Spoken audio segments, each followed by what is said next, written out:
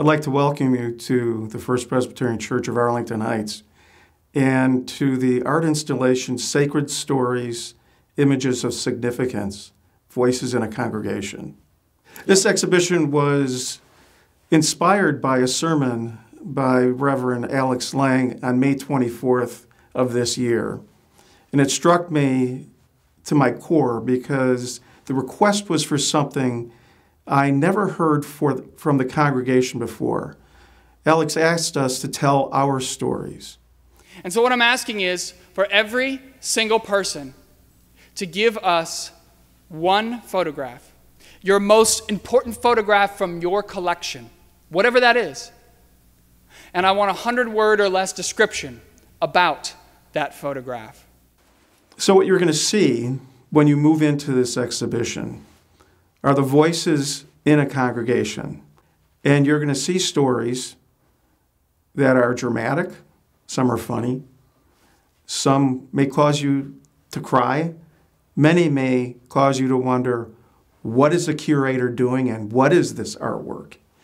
And hopefully it makes you stop and think, pause, and ask a lot of questions. When you enter this room, this is the parlor, and it has a lot of tradition in this church. Now, the exhibit is not a photography exhibit.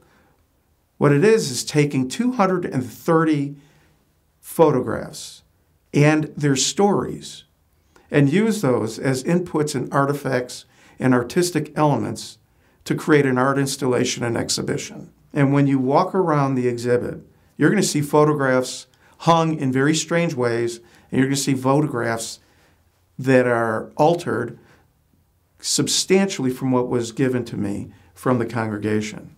And as we walk into this space, you're going to see 5 meta-narratives, 5 basic themes that struck me as I went through all of your stories. The first theme that jumped out and bit me in the face, and this is no surprise, but it was to me, family. I took, first and foremost, 6 very simple photographs that show couples and weddings. And not just couples and weddings, but the first you're going to see 2 couples in college. One looks like a selfie, but that was not a selfie, the black and white. It was taken in 1982. And the next photograph above it are 2 crazy college kids in a dorm room horsing around. That was taken circa about the same time. And the top photograph, the other black and white photograph of the Perkins, is not of young kids, but it's got as much passion in the kiss and the intensity of those faces together, which leads to the infants. And it's the pictures of just the infants' faces. So this whole wall is a pattern. It's a quilt of family. If you step back, you will see the geometric pattern. And from the infants, and in the center is not a photograph, it's an in utero ultrasound of the Larsons' first child. And that story was the most universal of many that I heard. But what has emerged from all of my conversations with people who have come through is our family, this congregational family, how we are a family, that are voices of a family, generations of family. So we have next the pictures of kids. So you see all these kids, and it's simply one thing, joy. Look at them. You've got pictures of kids with muddy hands, and how many times as parents we've said, don't do that. It's pure joy for children doing what they like. And we also have photographs of children going back to the 50s and 60s, stories of lifelong friendships where people continue to act like kids. And then you get to the family, which is a column. And there are many times people are asking me, what's wrong with my eyes? It makes you stop because the pictures are purposely blurry. So this forces people to stop and then ask a question. What was the intent? What was the reason to make all of these pictures blurry? So now we move over to the next theme, which is mission. Mission, to me, was another major theme that jumped out. It's so important to this church. And it just rung out time and again in all of these stories. And first, look at all the children. What do you see? Think about the children on the other side. What do you see? Look at their faces. Something that you don't see in many of the adults. Pure joy. Next thing I want you to look at are the adults in the photographs. Look at their faces. What are they telling you? What are their experiences? Now we turn from a little bit more straightforward conversation. Now we move to the center of the room. This is the sukkah. This is the tabernacle.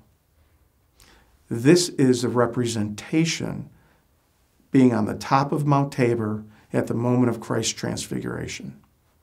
Because there were so many stories sent in about nature, being in the mountains, being in the wilderness, going on a spiritual wilderness journey to find oneself.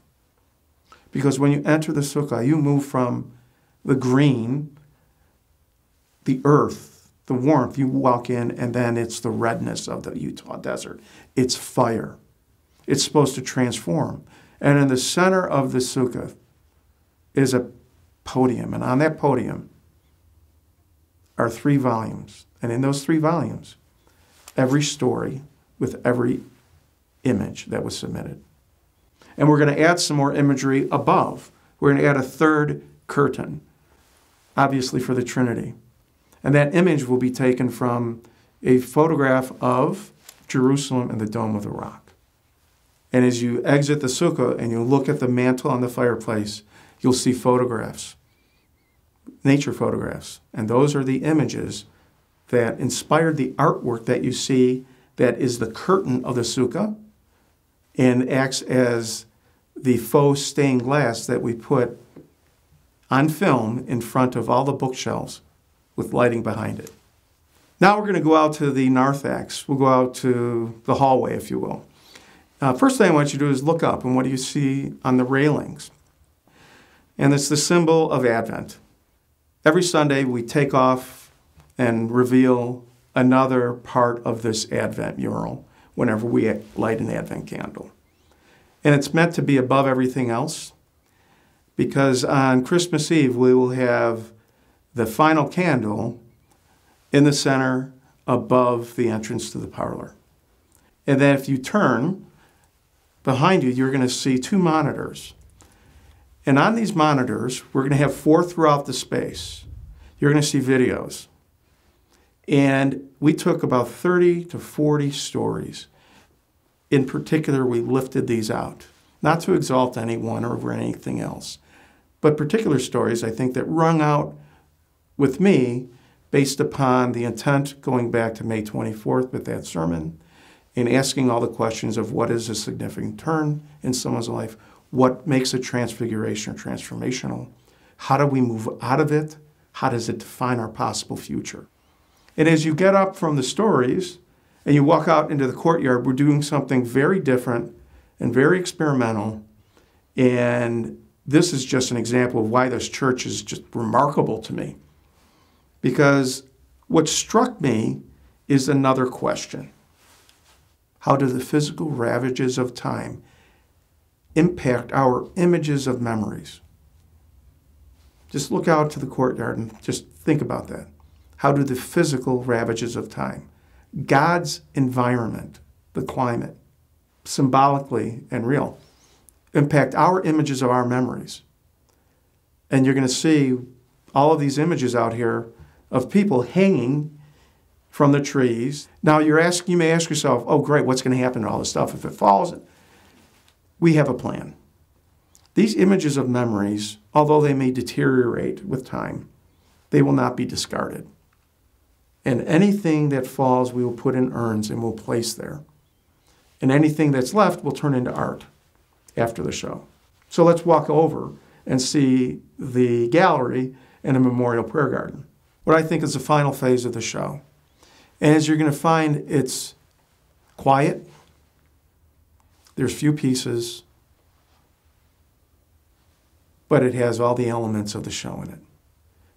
That it provides maybe a summary and a ribbon around the entire experience of this installation. You'll see that there's another set of books with all the stories in them. And the to right is a video made especially for this space. You'll see some digital artwork of bright red canna lily flowers. Look at the colors, red and green, and think of lilies, but these are bold and inflamed lilies, and the placement. And listen to the small clips and poetry, and hopefully this provides you with maybe a conclusion or an epilogue to what I think is one of the most significant things that I've done in my life.